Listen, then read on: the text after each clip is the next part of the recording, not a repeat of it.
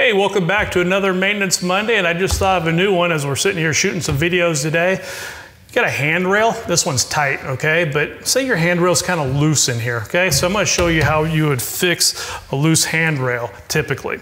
Right underneath here, you're gonna have this bracket that goes around this other part of the bracket that comes across here. I'm just gonna unscrew this real quick. So typically when it's loose, what's happening is this is rotating.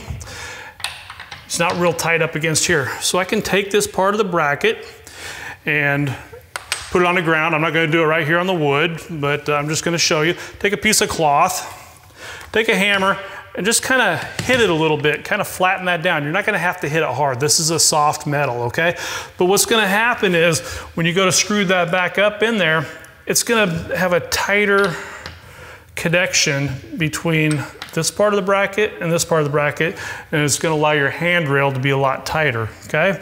So again, if I was to hit right here, it's gonna flatten this out a little bit, and it's gonna be a little bit tighter when I go to put that back on there, okay? So this was solid to begin with, but that is basically how we're gonna tighten up a handrail if it's loose because of that connection right there.